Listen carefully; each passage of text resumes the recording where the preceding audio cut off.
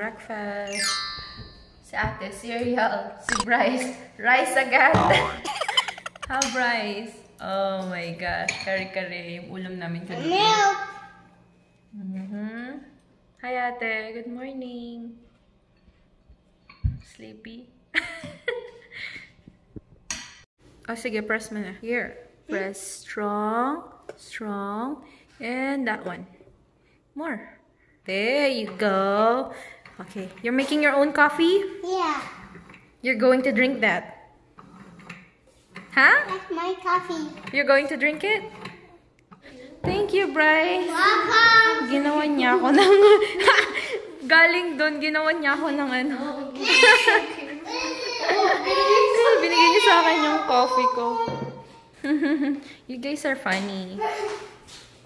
So, ito yung ZZ plant natin.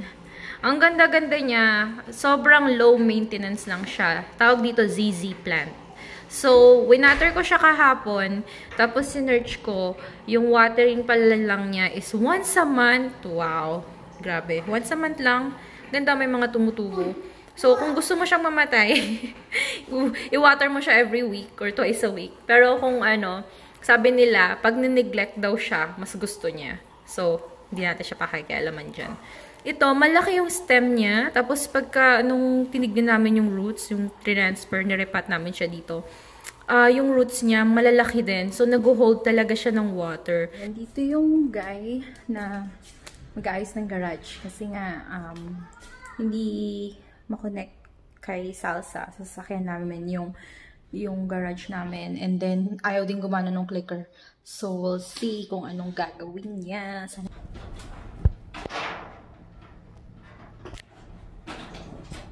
So, yun. Nakausap ko yung guy na yung technician na gumagawa ng garage. So, papalitan niya ng bago. 20 years old na yata yung garage. So, tanda na rin yung bahay na to. So, yan. Bago na siya. And then, mag-download na lang kami ng app. It's called MyQ. So, yan. So, pwede nang i-open and close yung garage gamit yung phone. Yay! So, kahit hindi na siya i-connect kay, kay Salsa sa car namin. Okay na. Oh, galing nga! Oh, nice! Nagja-jump pa siya. Jump. Do it! No, jump. You go faster and then jump. There you go. So, nagpe-prepare ako ngayon ng food ni ate kasi ginagawa niya yung online class niya. So, nandun siya ngayon sa room niya. Buong araw siya doon. Parang school din, yung normal school hours nila. Pero, nag-start siya ng 10 o'clock. Dapat 10 o'clock na sa online class na siya. Tapos, in between, mga ganitong time, close to lunch, pinag-snack ko siya. Tapos, mga bandang 12 or 1, ganyan, kung kailan siya magutom, gano'n. Lunch break niya. Parang school din lang. Gusto ko kasi yung i-incorporate yung parang kahit nandito siya sa house, nasa isip niya, nasa school pa rin siya. Tapos mga bandang 4 or 5 or basta matapos niya yung kung anong dapat niyang gawin today, everyday, yun din yung time na mag-out na siya. So, ayun, maganda siya kasi kung ano yung ginagawa nila sa school, every week, may 1 week na dinidistribute sa online yung teacher niya, 1 week na gagawin nila sa school. So, ganun din lang kung ano yung mga topics nila sa school, kinukontinuous lang din nila kahit ngayong may COVID outbreak or lockdown na kahit walang school, physically sa school, meron silang online class. Knock knock, ate!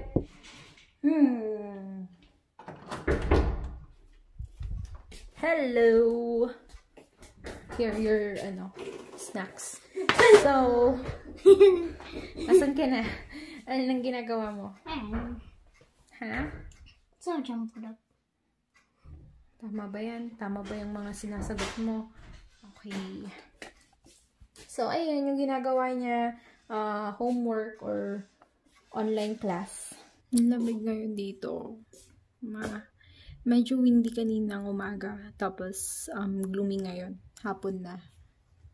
Nandun sila sa kabilang street naglalaro. Yun. Kasi cul-de-sac doon, so mas safe.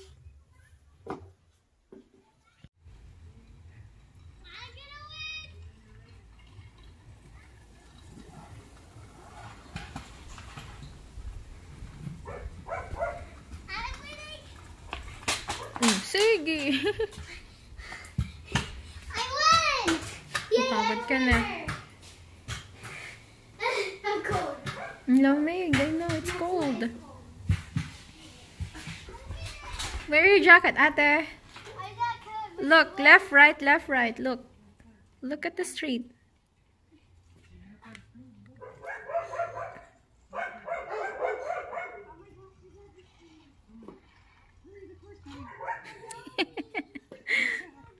Ayaw nang pumasok.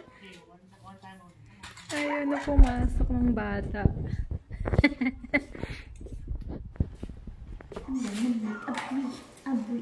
It's a Cheese. what? It's a cheese. I want some cheese, please. I want some cheese.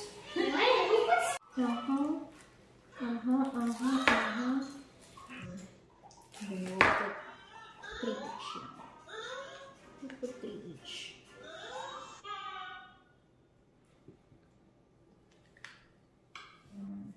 Ito na siya.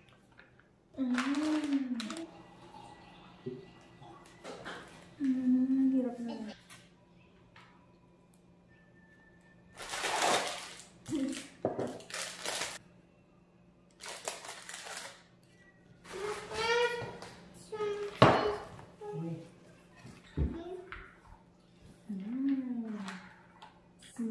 Snacks. Ay, kabayo.